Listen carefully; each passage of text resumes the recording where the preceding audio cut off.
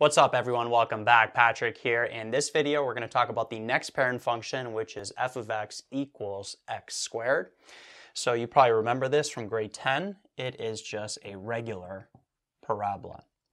And so let's do a review. Let's make a quick table. Let's make this table go from -2 to +2. So what's -2 squared? That would be +4. And then -1 squared is 1, 0 squared is 0, 1 squared is 1, 2 squared is 4. And if you went to -3 and +3, the y values would be 9, but let's just keep it at -2 for now. So if we take this, if we graph it, and then we'll have 1, 2, 3, 4. So notice that we got 0 and 0. We got -1 and 1, 1 and 1, and then we got 2 and 4, or -2 and 4, and then +2 and 4.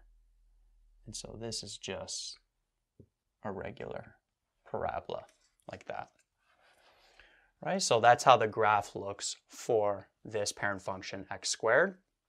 Now, what if we were to get the domain and the range for this function? Well, notice the domain is just XCR, right? There's no limit on the x values. They can go from -infinity all the way to +infinity. So this keeps going on forever. This keeps going on forever. So the x values can be anything from -infinity to +infinity.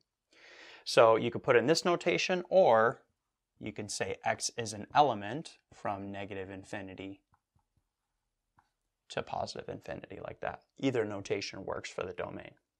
Now, what about the range? Notice that the range, all the y values, this is the minimum y value here at a y value of 0. So notice all the y values are greater than or equal to 0. Notice there can't be any negative y values. And that makes sense because any number to the power of 2 is always either going to be 0 or positive. It can never be negative. Right? So for example, if we plug in -4 for x, -4 squared is going to be +16. So the y values are always 0 or positive. So the way we would show that is we would say y can be anything as long as y is greater than or equal to 0. You don't just want to put y is greater than 0 because notice it can be 0 as well. So you want to put greater than or equal to 0. So that would be the range for this function, x squared. And if we were to put in this notation, we would say y is an element from 0. You would put a square bracket here because it's inclusive of the 0 to +infinity. Right? Whenever it's inclusive of a number, you put a square bracket. When it's not inclusive of a number, you put a circle bracket. And whenever there's a -infinity or +infinity, that's always going to have a circle bracket. Right, so y equals x squared, that is the regular parent function, that's the domain and range.